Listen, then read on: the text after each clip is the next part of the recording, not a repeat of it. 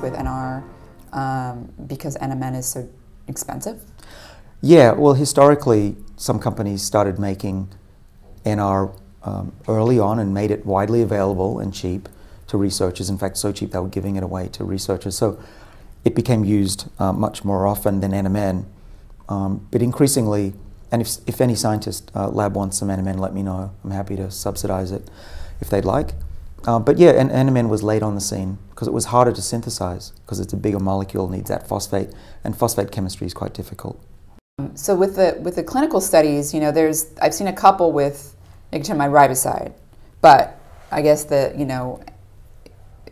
question is with the nicotinamide riboside, there's been a little confusion about, like, you know, whether or not nicotinamide riboside is even really getting converted to NAD inside cells in different organs other than the liver. This was this NAD flux paper that was done by Rabinowitz. Thank you. Yes, that study he recently published just a few months ago, looking at nicotinamide riboside and how orally, at a dose half of what typically is used in all the other nicotinamide riboside animal studies. So typically they do 400 milligrams per kilogram body weight per day. I don't remember how long duration they were doing it, but in the NAD flux study he did 200 milligrams per kilogram body weight, which is significantly less than what all these other studies, like the one you mentioned with Alzheimer's disease, and other studies that have shown improvements in mitochondrial function in mitochondrial mutator mice and also muscular dystrophy and all that. So yeah, we use double that dose as well. Yeah, so maybe, you know, this NAD flux study that showed nicotinamide riboside given orally didn't form NAD in the muscle, but it did in the liver, could have been a dose-dependent thing. It would make sense because we've done a lot of this in mice and now in humans, and that there's a threshold that you need to cross. You need to take a certain amount to get over probably the body's clearance mechanisms. And then you get up to a level that plateaus after about 9 days. And they may have just been under that threshold, so the body was just clearing it out. But you have to seemingly overwhelm that clear out system. So that's why we do at least 400 mg per kg in And that's in the with mice. nicotinamide riboside. The question is, I mean, that's like, if you talk about a human equivalent dose for like a 180-pound man, that's like over 2 grams a day. And it kind of leads me to my next question, which was the most recent clinical study with nicotinamide riboside, where they actually used a much higher dose than the original study that was done with basis, the Elysium that had pterostilbene in it. This dose was like 1,000 milligrams a day, and they looked at a variety of endpoints in addition to, I mean, they looked at endurance, looked at... It was Doug Seal's study. Yes.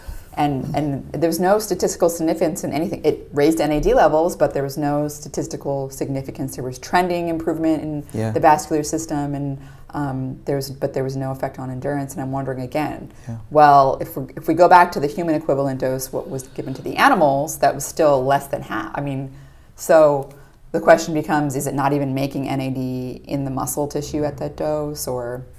You know, so which brings me to the nicotinamide mononucleotide. You know, like now those studies have been done in animals at a much lower dose than 400 milligrams. They have, yeah. So we in my lab and at the company Metro Biotech, we've been using a whole variety of different molecules and different. We're doing what's called pharmacokinetics. So there's a lot of literature that I could talk for another hour on. One of the big questions people ask me is, have you ever put NR and NMN head-to-head in a study? And we need to do a lot more of those. Typically they're not done. And I'm unaware of it being done in humans at this point.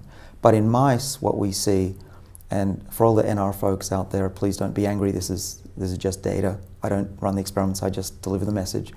That at the same dose, NMN will increase endurance. And I forget what that dose was, it might have been 200 or 250. Yeah, 200. NMN didn't increase endurance, sorry, NR did not increase endurance, but NMN did. We do find that for some parameters, and Matt Kaberlein, who I mentioned earlier, he works on dog aging now after doing his Sirtuin extension lifespan. So Matt also has published that comparing NR and NMN, only NMN worked in his disease model, which was a mitochondrial disease, where those animals really need a boost of NAD. So one of the issues could be that NMN is a better molecule in that regard. It could be that maybe the mice just work better than humans and we need a bigger dose.